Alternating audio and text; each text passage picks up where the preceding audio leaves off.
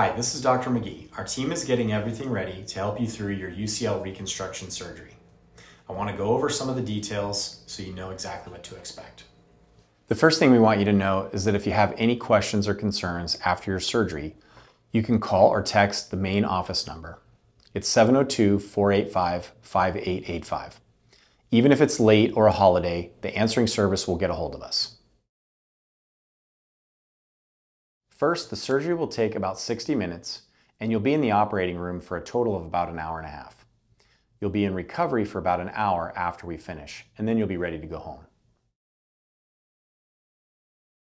I explained some of the details of the procedure in the office, but I'll go through more of that now.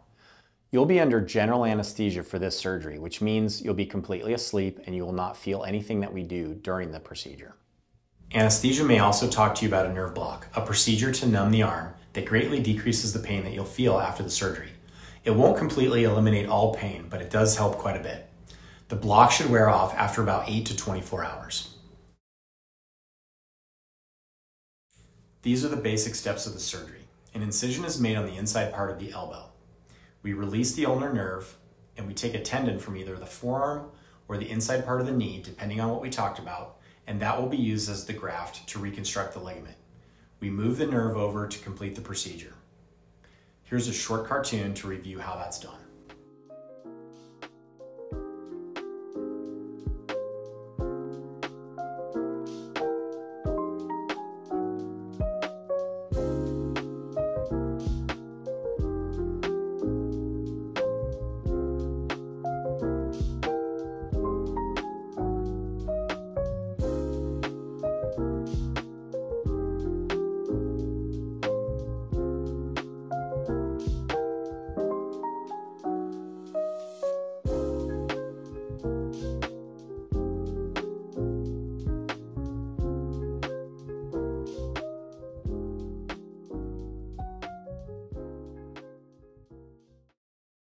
When we are finished, we close the wounds and all the stitches will go underneath the skin like a plastic surgery closure.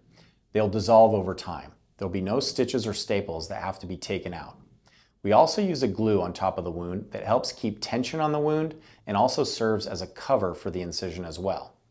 There will be tape-like bandages on top of that called steri-strips.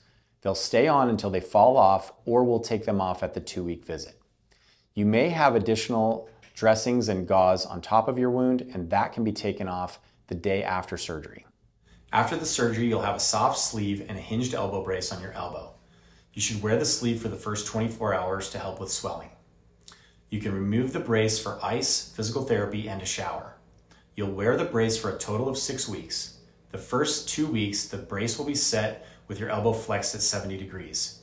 After that, we will continue to advance your motion as dictated by the protocol. You can take a shower 2 days after surgery, and it's okay for the water to run over the steri-strips, but don't scrub the area. You will receive a separate video that goes through the medications that are helpful after surgery for pain, nausea, etc. Use an ice pack or cold therapy machine on your surgery site for 20 minutes every hour while you're awake the first 48 hours after surgery. After that, use it as needed after activity or physical therapy. Remember to place a cloth or a thin sheet between your skin and the ice when you're using either an ice pack or the cold machine. Physical therapy typically begins the day after surgery. You'll receive a copy of the referral as well as the therapy protocol after your surgery in a folder. Please take this entire folder with you to your first therapy appointment. Occasionally, we delay the start of therapy depending on what's found at the time of surgery. If you have any questions or concerns, remember that you can call or text the main office number. Also, this is a general guideline, and there may be unique issues related to your particular case. At any point, if you have questions or concerns, you can call us. So we've gone over a lot of information. There is going to be a time the morning of your surgery before your case, and we have plenty of time then to answer any additional questions, or if you need clarification about any of the topics that have been discussed in these videos.